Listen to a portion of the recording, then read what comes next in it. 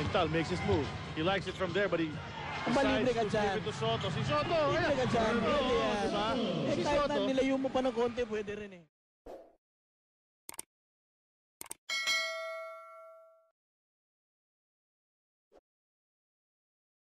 Celino Cruz.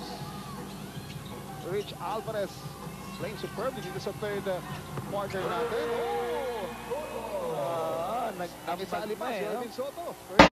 Second person na laban kay Salvacion. Second team foul laban sa Ginebra. Ervin Sotto, who used to play for Ginebra. 8-8 to shoot. And Artadi wisely calling the play here. Back to Pba against Ervin Sotto. That's a stellar matchup. Another short attempt. And Crisano and Homer say, or rather Crisano and Ervin Sotto.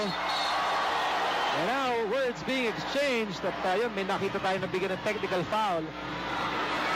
You know, Hindi ba nagsama tong dalawa na to? Ay, malamang hindi dahil and right there in the bottom of your screen you see Alex Crisano. Get out of the way.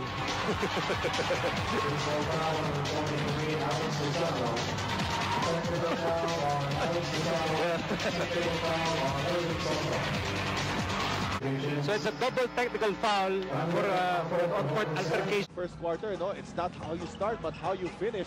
Yan po nag-istorya ng Barangay Ginebra here in the conference. Yun rin ang ginawa nila nung first quarter. A slow start but a furious finish for Barangay Ginebra. Jonas Villanueva, lead pass with Danny Seagal, anticipated by Ervin Sotto. Caskill also in the ball game. Ito ngayon. Bose ulit ni Daniel Difonso against Ervin Sotto. Nawala doon si Ervin Sotto pero muntik na nawala rin yung bola kay Danny Ay. Mabuti na lang, nandun si Amal Caskill.